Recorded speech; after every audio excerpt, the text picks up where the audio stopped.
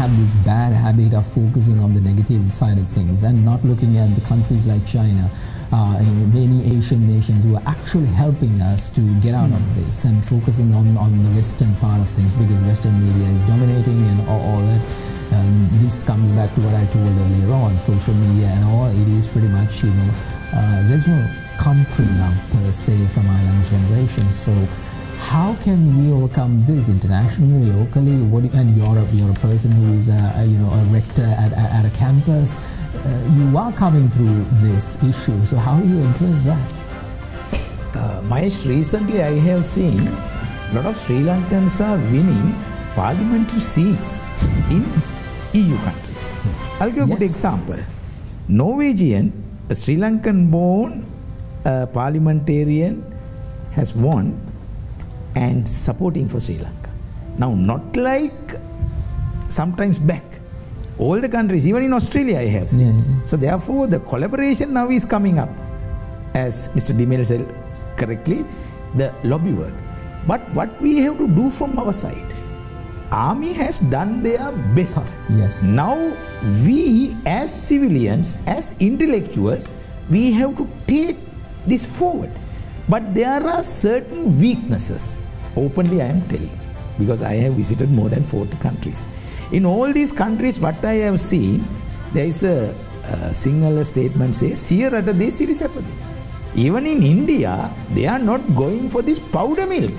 We are always going for this powder milk, but about liquid milk. Another important aspect we have forgotten. Around the country, we have the sea. And sea go to Palee. General knows this. More than 500 trawlers coming from India, forcibly taking our fish harvest. The most valuable sea cucumber. Even Mahieash, you may have not tasted Sri Lanka sea cucumber. So it's go to Japan. This is our country. What the Navy is doing. Now we have to protect them in a diplomatic way. Most of our resources are taken. And there are certain spices. I was in Jamaica, Caribbean countries. Cinnamon, Indian people don't like. And the other one is Vietnam. They don't know.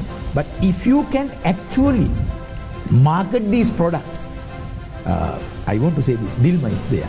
Other than that, most of the spices, and see the other one is where medical ganja. I am telling Sri Lanka, this is where we have forgotten. We are not talking general. This is a very good market in Western countries, Switzerland as well as Caribbean countries. The best ganja grown in Sri Lanka. I am not promoting to smoke in Sri Lanka, but I am saying you can have a lab, test it, and always what you can do, you can sell it. Now Cuban cigar where they made in free trade zone. So the leaves, moisture sent to Katunayak area. So we have all these things. So we have to see more export oriented. And there are a lot of resources in this country. But we are not having a plan. Even GSP Plus. What is the condition? Labor laws must be protected. Human rights must be protected. What is the connectivity with that? That's how this type of communication, as generals say, still LTT propaganda is going on. Rudramara, Ranadumara, Rudrakumara, Father Emmanuel, they are very powerful. Their lobby work is very high. But what we do, near the UNHRC, we come, we talk, we go like this. So this is the end. Very sad. Every patriotic Sri Lankan, now Mahieash, in Europe, they come by buses to UNHRC complex where I have seen. And our patriotic people also going there. But the issue, our voice is very weak. That's the issue.